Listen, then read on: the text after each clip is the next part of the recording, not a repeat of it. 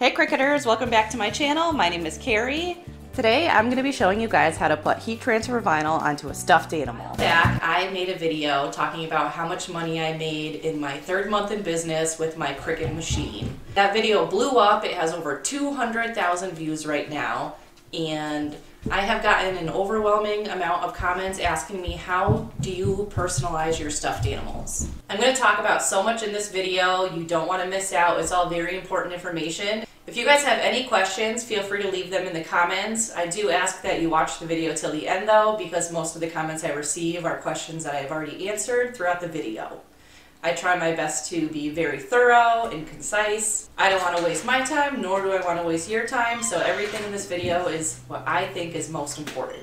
So we can do some quick math here. I bought them for $5, $10, $15, $20, $25, $30. I spent $30 on all these unicorns, and then I flipped them for $36, $9, $12, $15, $80. $180 for this first batch of unicorns. So many people don't know that you can do this, and it's so easy. So today I'm going to show you guys how to personalize two stuffed animals. I chose these for a specific reason.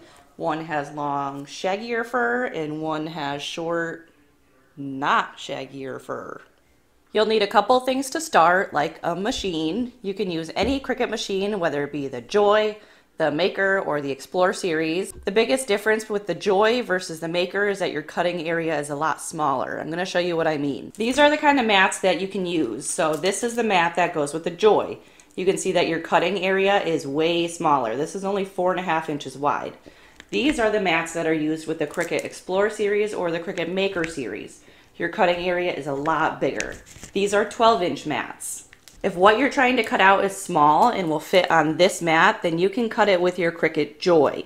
If the design you're making is bigger, you'll need a Cricut Explore or Cricut Maker. There's a couple different Cricut Explore machines. There's an Explore, Explore Air 2, and Explore Air 3. I own the Cricut Explore Air 2, the Cricut Maker, and the Cricut Joy. The Maker is my favorite. I'd love to get the Maker 3, but I don't have that one yet. I've bought all my machines myself. Nothing has been given to me for free by any companies. All these thoughts and opinions are my own. But hey Cricut, if you want to send me a Maker 3, I would love it. So I'm going to talk about these mats because I'm cutting on a Cricut Maker. What's the difference, right? One's a strong grip mat, one's a standard grip mat. Strong grip mats are better for holding thicker materials, glitter vinyl or flocked vinyl. You probably have no idea what flocked vinyl is. Very few people do know what this is. I would describe it as a material kind of in between like a fleece and a felt, a little more felt-like. It's soft, it's fuzzy, and it's great to put on stuffed animals. I also love using this flocked vinyl on my Easter baskets and sometimes my Easter bunnies. I have videos of those that I've already made, and Easter is right around the corner. So if you want to see those videos on how to make Easter baskets and bunnies, I'll leave a card right now. You can click there. Otherwise, keep watching this video till the end so you can learn how to do this fun project. So I talked about flocked vinyl. We also use glitter vinyl, which I would put on these strong grip mats. Another material that you can use is your standard Sizer Easy Weed heat transfer vinyl. This is a kind of material that you'll put on shirts, pillows, things like that. I would not recommend using this kind of vinyl on a stuffed animal like this. This one has really long fur, it's more shaggy, and it's gonna look like wrinkled and not very good if you put it on this kind of stuffed animal. But I often use Sizer Easy Weed heat transfer vinyl on my elephants. That's the material that I have on these ears. So this is one of my birth announcement elephants. I made it with Sizer Easy Weed heat transfer vinyl. The fur is really, really smooth. It's not shaggy, so heat transfer vinyl that's just for t-shirts works fine on this. Now this one is really furry.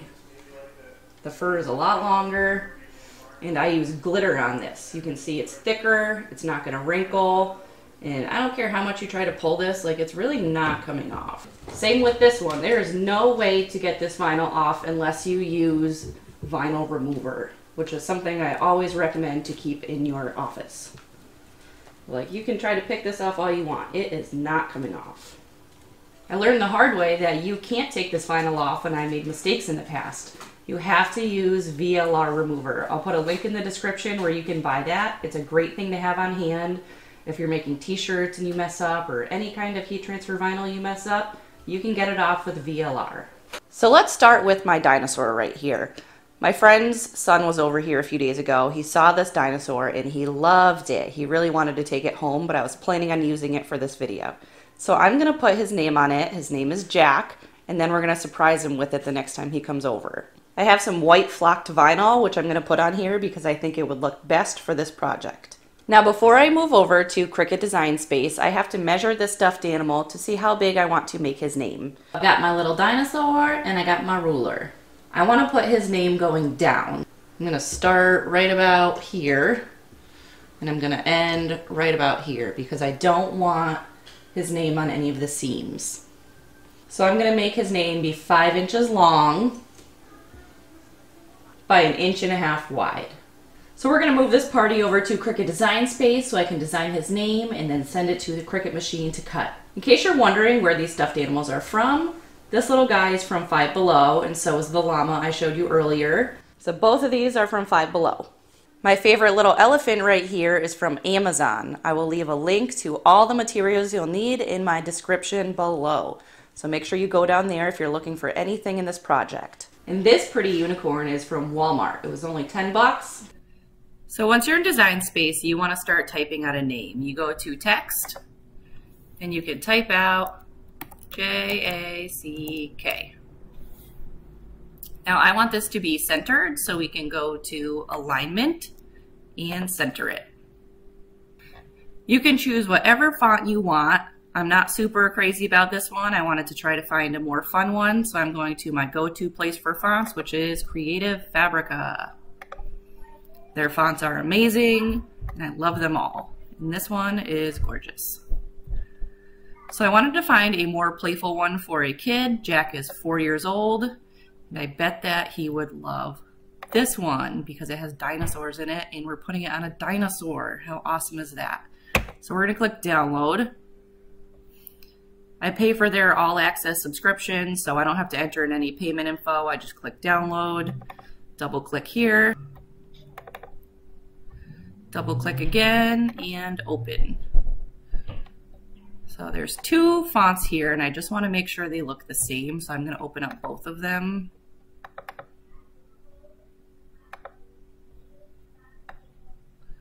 Okay, so this is the one that I want to download. So I'm going to click install. After you click install, you can go back to Design Space and refresh your screen, and that's how you get your font in there. Now we want to go to View, Reload. Now we can click on Jack, go to our font, type in. Let's see how this looks. We can make our line space less, closer together by clicking this a whole bunch of times. You can also readjust this. We know we wanted it to be 5 inches, so just click 5 and enter. So now it's exactly how big it needs to be. We can zoom in if we want to get a better look.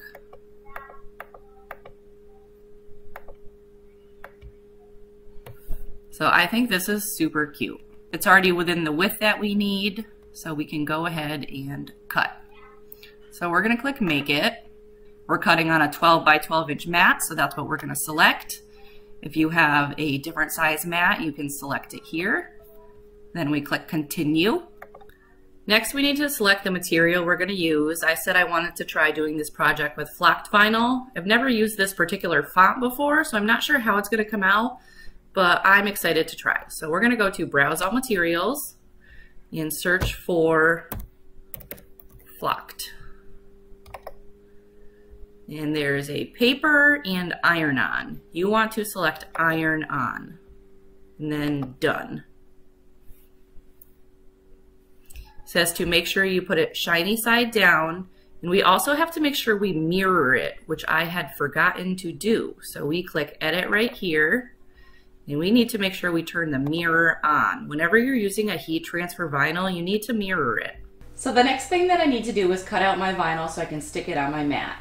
It has to be 1 inch wide by 5 inches long.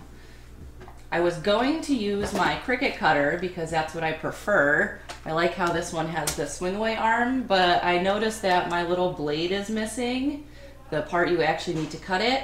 I just moved and it was chaotic and a lot of stuff got thrown into boxes, and this little cutter piece seems to pop off all the time with this. So today I'm going to be using my Carl cutter. This is the same concept. It doesn't have the swing out arm that I love. At least I don't think it does. Pretty sure it doesn't. So take your piece of vinyl and slide it over to the 1-inch mark.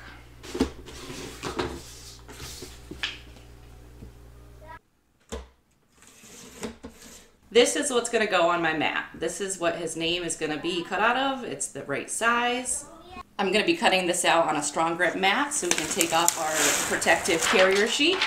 Place this shiny side down in the upper left-hand corner of your mat. So, shiny side down, upper left-hand corner. This is what it should look like before you load it into your machine. Make sure that your machine is turned on by pushing the power button. So we take our weeded vinyl and we place it on the stuffed animal right where we want it. The next thing that we need to do is take a piece of Teflon sheet, put it over this, and heat transfer it on. There's a couple different ways that you can heat transfer this vinyl onto your stuffed animal. I would recommend either an iron, an easy press, or an easy press mini. I don't have an easy press, but I have the easy press mini and just a standard old clothes iron. I actually prefer my clothes iron. I never use a heat press on this because it's just so thick that it doesn't fit well in a heat press. This is the kind of iron that I'm referring to when I talk about a clothes iron. There's nothing special about this. I got it for my wedding about 10 years ago. I never ironed my clothes, so it gets very little use. I always put it on blend setting, and then you wait till it stops blinking and it makes a beepy noise, so then I know it's ready. You can also use one of these little Cricut Easy Press Minis. They're only 50 bucks, but you can see that it's like so much smaller than my iron, so I have to make multiple presses using this versus just one press with this. So that's why I prefer this over the Easy Press Mini. So it just beeped, it says it's ready. That only took like 30 seconds, it's super quick. I want you to take your vinyl, put it on your stuffed animal exactly where you want it.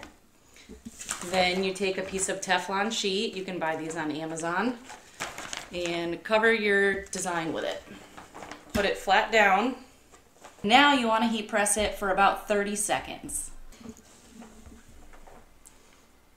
I just count in my head. Also, if you're using an iron like this, make sure there's no water in it and you're not using any steam. Now we can go ahead and peel off our carrier sheet.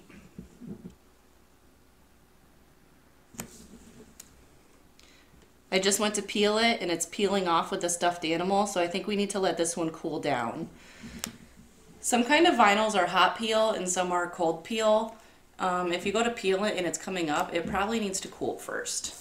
I'm also going to heat it for a few more seconds because I just peeled it up.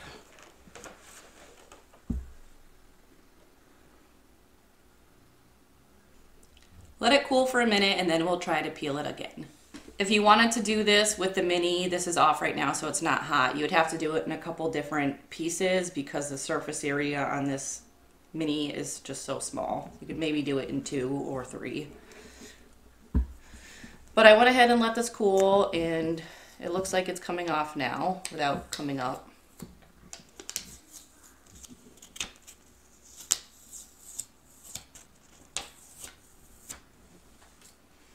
Now we have little Dino Jack. Look how awesome this looks, guys. That's so cute. I love this font. Now this is the flocked vinyl, so it's really soft, just like the stuffed animal. You can also try to pick this off all you want. It's not going anywhere. This is on there for good. The only way that you're going to get this off is using VLR vinyl remover. Now let's move on to the next stuffed animal, the really shaggy ones. It's the same exact process. You're just going to want to use a flocked vinyl or glitter vinyl and not the t-shirt material kind of vinyl. You could use the t-shirt material one on this, the Sizer Easy Weed heat transfer vinyl, but I really liked flocked vinyl for stuffed animals. I have my cute little Five Below llama here. I'm gonna make this for Jack's sister, Madison, because we do not need any more stuffed animals in my house. So just like before, we're gonna grab our ruler, measure our stuffed animal so we know how big to make the name. So we're gonna go straight across with Madison, and just like before, it's gonna be about 5 inches, and you can make it however big you want. I'd do probably about 1.5 inches. We're gonna go to Cricut Design Space, type in Madison, and do the same exact process before. So go to text, I'm gonna type in Madison, and I wanna do a pretty girly font.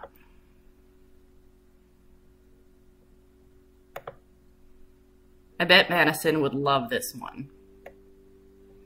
So we need to shrink it down to around 5 inches. It's already at 1.5. Sometimes these look good if you make them bold, but this font doesn't have the option. So that is all we have to do. Now we can go to Make It. You want to make sure you mirror image it. Click Continue. For Madison's llama, I'm going to be using glitter iron-on vinyl. So we can go to Browse All Materials, and you can type in glitter. So I want glitter iron-on. Done. I went ahead and cut out my glitter vinyl to save some time, but just like before, we're going to put it on our mat in the upper left-hand corner, except this time it's going across instead of down. Also make sure that you put this shiny side down and that you mirror imaged it in Design Space. Slide it into your machine, push the double blinking arrows, and then the Cricut cut button.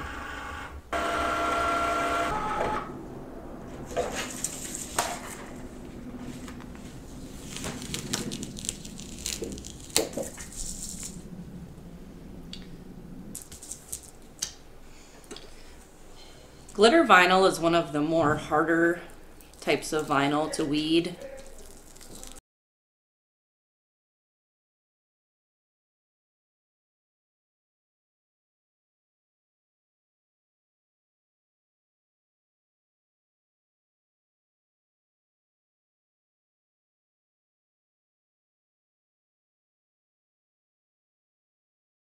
So just like before, I'm going to use my iron and heat transfer this on. Cover it with your Teflon sheet and heat press for about 30 seconds. One thing that will make this easier is if you cut out as much of the excess carrier sheet as possible before heat pressing it on. Especially with these shaggy kind of stuffed animals.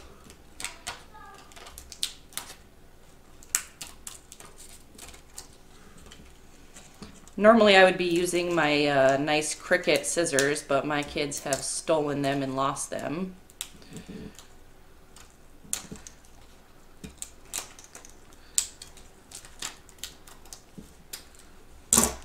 So just like that, cut as much of the carrier sheet off as you can, then stick it on your stuffed animal.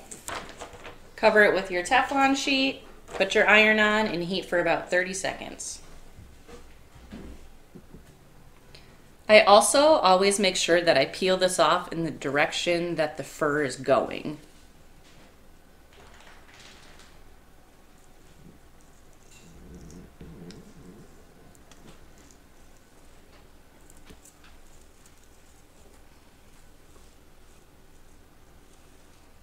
You can see it came off super easy. I hope that you guys learned some new things in this video. Making personalized stuffed animals is one of my favorite projects to do. It's really easy, the projects come out cute, and kids love them. They're also a great seller if you have a Cricut business. Stuffed animals sell great at Valentine's Day or Easter. You can always do Easter bunnies with names on them.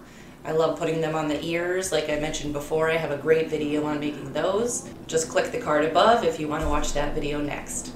Thanks for watching. As always, please like, subscribe, comment below. All of your engagement really helps my small business grow.